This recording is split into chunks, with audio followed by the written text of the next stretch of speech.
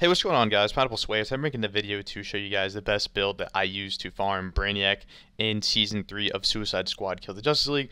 As most of you guys know, Brainiac can be a little tricky at times and probably a little intimidating, but this season it's actually pretty easy to defeat Brainiac. As you guys can see, the build I'm running right here.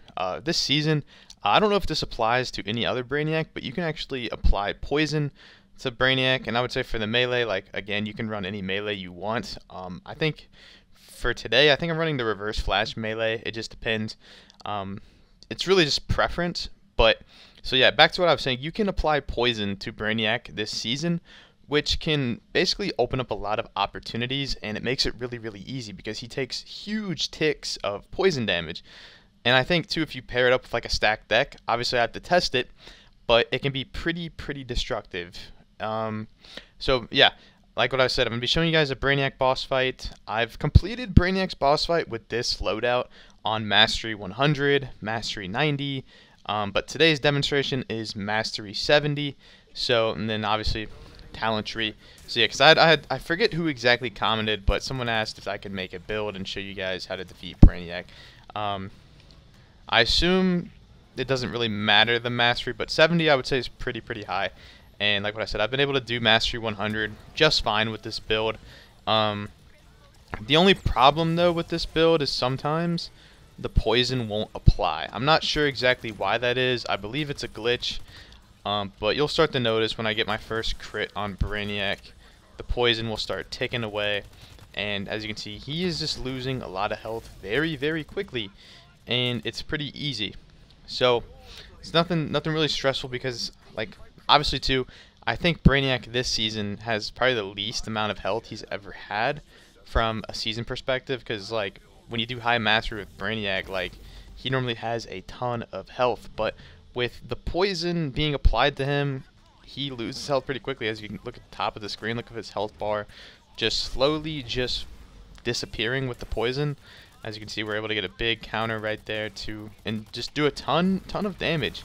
And honestly, it doesn't take that long, and since, you know, you don't really, the only reason you would do high Brainiac mastery is for leaderboard placement, but for me, I want to get corrupted gear, so I feel like 70 is like a good mark. But you know, like what I said, I have been able to do 190, so like if you want to test the boundaries, you probably can do a lot higher mastery. Another reason too why I haven't done high mastery, I just haven't grinded. And I have a problem with the boss fights, so when I defeat Brainiac, sometimes my game will crash. Not sure why that is, but as you can see, he lost a ton of health right there, and the poison is just slowly ticking away. The poison's a pretty big deal on high mastery, I will say. That's going to be your main source of damage output, is the poison ticks. And like what I said, I don't know what causes it, but sometimes the poison will tick and sometimes the poison won't tick. And when the poison doesn't tick, it takes a very long time, but when the poison's ticking, this boss fight can go by pretty quickly. I think I did master. You guys can find me on leaderboard actually for solo Brainiac. I think I did this boss fight in like 11 minutes. So it doesn't take a very long time. Obviously there's the setup. The setup's easy though. The setup's not really the struggle. It's just getting to Brainiac and defeating Brainiac. But yeah, and like what I said too, compared to previous seasons, this is the most unique season, and I think my favorite Brainiac boss fight by far, just because of how short the boss fight is, how short the setup is, and how easy it is to defeat him. As you can see right there, we are just doing a ton of damage. Now, it's not high damage numbers by all means, by any means. We're not doing high damage to Brainiac, but it's the poison that's taking away his health bar and being a very critical reason to why we're able to basically deplete his health at Mastery 70. Now, I know Mastery 70 is not really high, but most people just sort of want good Brainiac builds for Corrupted Gear. And with how Corrupted Gear drops this season, I mean, you don't really have to stress on high Mastery anymore. It's just really if you just want the recognition of your leaderboard placement. As you can see right there, we're just melting away at his health bar. And the longest thing about this boss is obviously just having to wait for the constructs to spawn and defeat them. Or destroy them. I don't know why I said defeat them, but so yeah, right there we get the constructs, and we just gotta wait a little bit longer, and then basically we'll be done with this boss fight. It's just crazy, like how quick it can be and how like fast the boss fight goes by. As you can see, like Once we're able to finally get a shot on him, the poison will go back to applying, and that will basically be the end of the boss fight. As you can see right there, he's basically dead.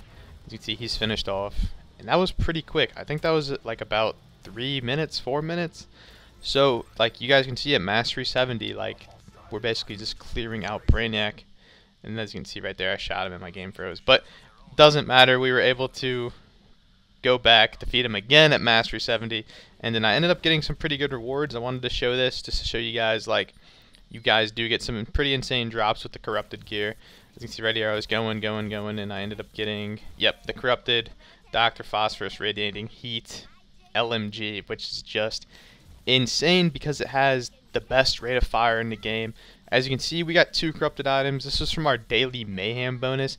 I've had even better daily mayhem bonuses. Like the other day, I got 4 corrupted items, so that was amazing in itself, but this was definitely worth it getting this.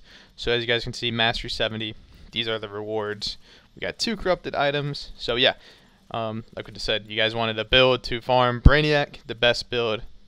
And I would say this build is probably the quickest way to farm Brainiac, because looking at my time on the leaderboards, like I have one of the highest times, not high mastery.